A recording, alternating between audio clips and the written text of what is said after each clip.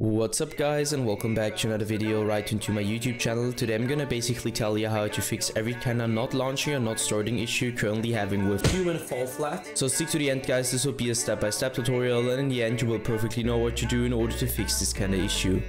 Before we start right into the video, I just want to let you guys know that I would really appreciate it if you would just leave a like, a comment or a subscription right into my YouTube channel. It would really make my day and help me out as a little YouTuber as I am.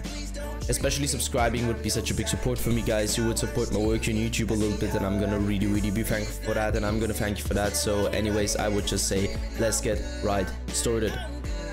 So the first step I would recommend doing for everybody is gonna be to take or navigate to the very bottom of your screen. We're gonna right click your taskbar and open up your task manager. Once the task manager pops up, I want you to navigate to the top left corner, clicking onto processes, and once you click processes, I want you to click one of those random processes, doesn't really matter which one. Search for your game by using your keyboard. If nothing pops up, it's good for you. If something pops up, simply right click and hit end task. Once you're finished with that, I want you to end the task manager again. And the next step is going to be to take your shortcut of your launcher from your Steam or your game shortcut on your desktop, and if you don't have it there, simply navigate to the bottom left corner of your screen, click into the Windows symbol and use your Windows search function in order to find it.